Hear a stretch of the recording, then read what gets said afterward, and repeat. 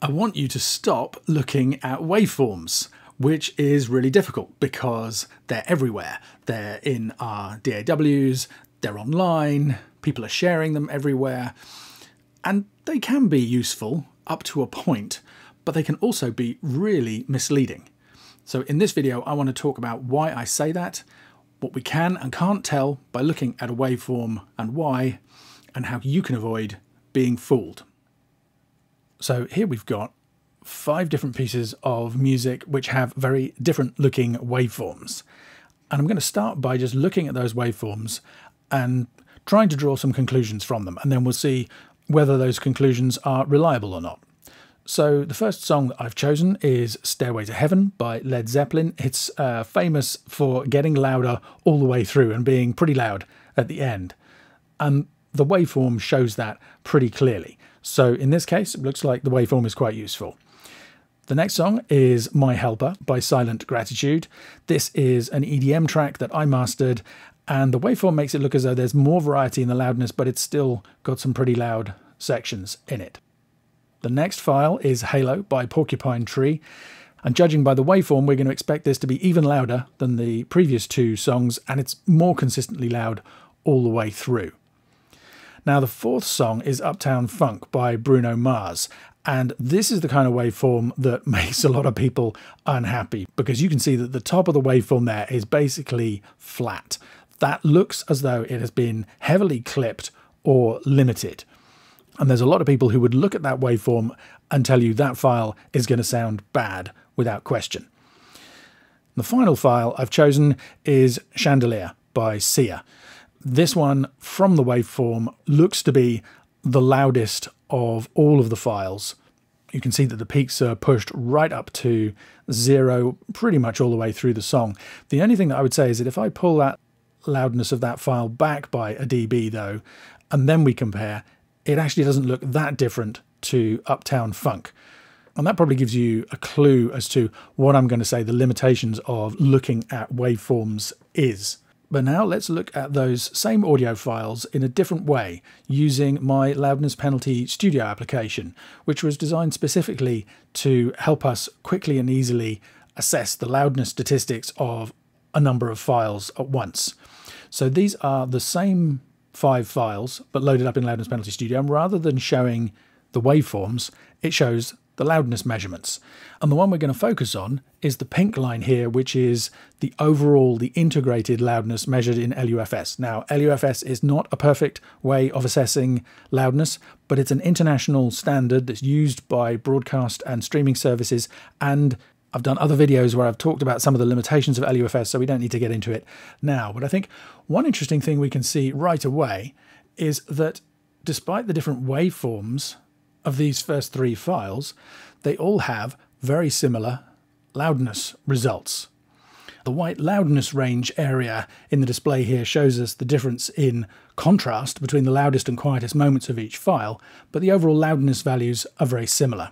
And in fact, if we listen to the end, at least, of each song, we will find that they are not that different in loudness. Let's just try that.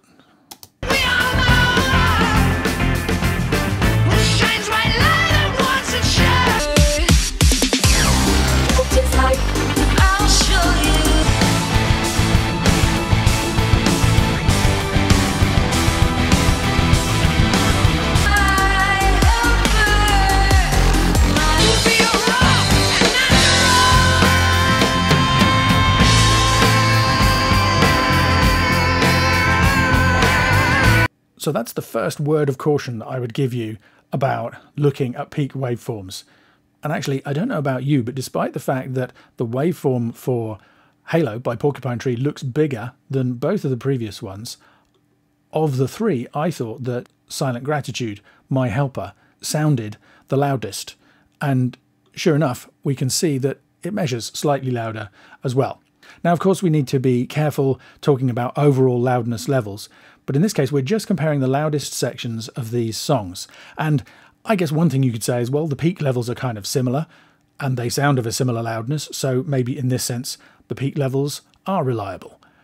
Let's just put a pin in that idea for the time being and think about Uptown Funk instead. This is the one that looks as though it has been heavily clipped or at least heavily limited, we're expecting it to be louder than the other three. And when we look at the measurements, we can see that, yes, it is. These are measuring about -14. Uptown Funk measures -10 LUFS. But does that flat-topped waveform mean that it sounds terrible? Let's take a listen and see. Before we leave, let me tell y'all a little something. Uptown funk you up. Uptown funk you up. Let's go!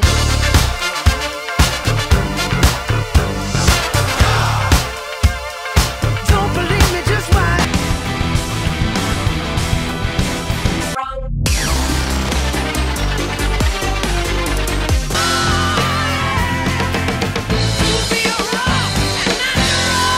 I think we can agree that no, it doesn't sound terrible. It doesn't sound like it's heavily clipped or distorted. It does sound louder than the other songs, but that tells us something else important about waveforms.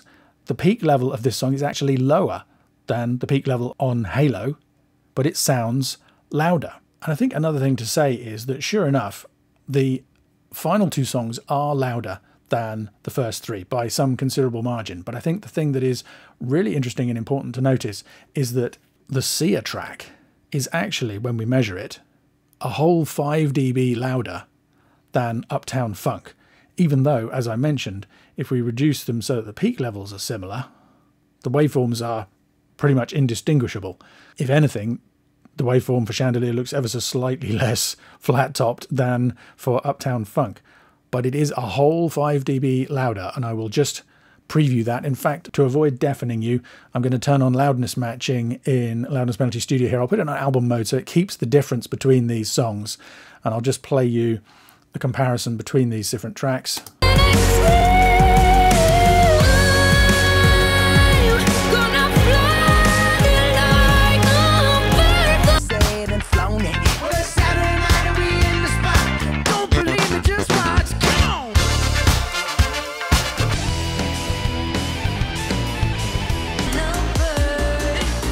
And of course, if we go to track mode, which is the way that you'll hear these songs in playlists and all the time on YouTube, when we compare the levels,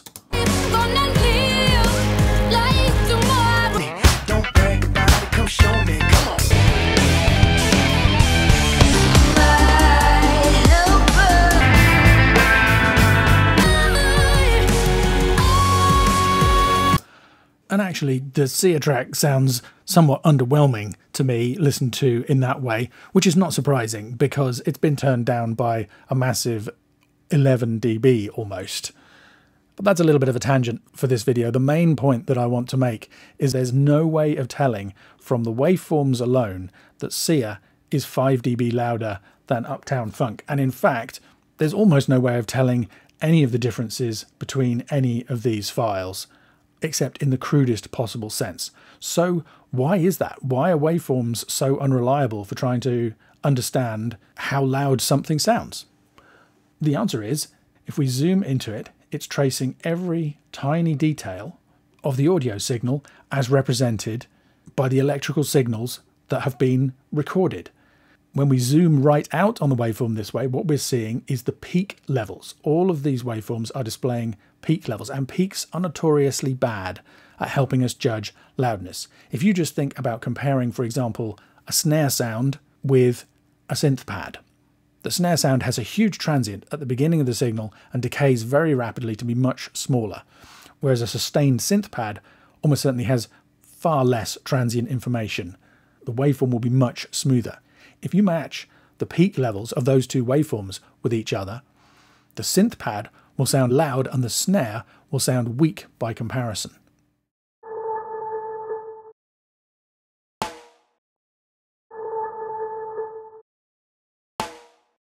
That's why using compression and limiting is such an important part of getting a big, full drum sound when it's done right. And that, in a nutshell, is why we need to stop obsessing about waveforms. They're just a continuous stream of peak values, and peaks don't give us reliable loudness information, especially once they start getting up close to zero. And actually, they don't tell us anything else very useful about the music either. They don't tell us about the EQ balance, they don't tell us about the stereo image, They don't even tell us when something's been heavily limited. They can give us an idea, but the fact that these two files look so similar, but Chandelier has been much more heavily limited and clipped than Uptown Funk, shows us how unreliable that is as a method of making these judgments. So, that's why I say please stop looking at waveforms. And actually, I don't really mean stop looking at waveforms, I mean stop judging music by waveforms. We can't look at this waveform and say that this song is louder than this one overall. They measure about the same. We can't look at this one and say that it has been more heavily clipped or that the flat topping of the waveforms causes an audible problem. With some experience, we can look at a waveform like this and say that it's likely to be heavily limited and compressed. But remember, a 5 dB difference between these two files. If we turn Sia down by 5 dB, those files will now actually sound a similar loudness, but look how different the waveforms look. So by all means, use waveforms to navigate between sections of songs as a way of finding the loud sections, or use them as a shortcut for when you first open up a file just to see what you think it might sound like and whether you think you need to reduce the playback gain. But please don't try and draw any other conclusions than that. There's a significant risk you'll be badly misled. So I hope you found that helpful or interesting.